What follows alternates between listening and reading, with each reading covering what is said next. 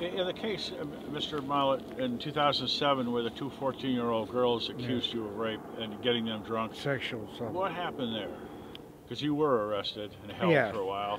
What happened is 2 days before my arrest, well, I had, prior to that there, I had an order of protection against the one girl's, 13-year-old girl's mom, and I had an order of protection against her as well.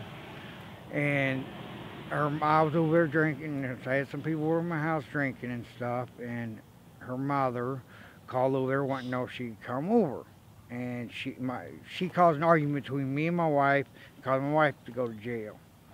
And she said she'd come over and she'd have sex with me if I let her come over. I said, yeah. All right. Oh, darn was up. Went to bed. She told me, made out with me, and then I went in the bathroom. I called the police to have her removed and said, I got an order of protection. I want this bitch out of my house. And then 2 days later, her daughter and her daughter's friend came to my house. They left. Then when I was asleep, they crawled in the window and whatever, I don't know, got a bath and stuff in my house and stuff when I was sleeping. And they questioned my mom where they were at. Oh, Richard raped us. And what it is basically toleration that I tried to get her mom arrested. Did you give them any alcohol that No. night? Why they arrested me? Because they took their word. Because yes, they were in my house that day, but the thing is they arrested me right off the bat, but they arrested me.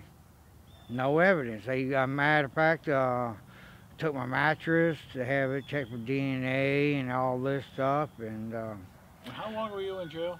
I did almost 90 days. And then you got out on bail? Yes. And they dropped the charge about a year and a half later?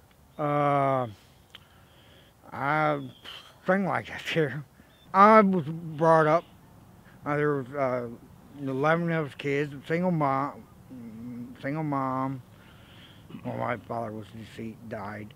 But I was brought up Catholic, and I was brought up on the country, and I was brought up with morals. And that's where a lot of people these days do not have, is morals. They don't have no freaking morals. And that's one thing. My mom did not have very high education. But my one thing I'm glad my mom did is to give me my morals.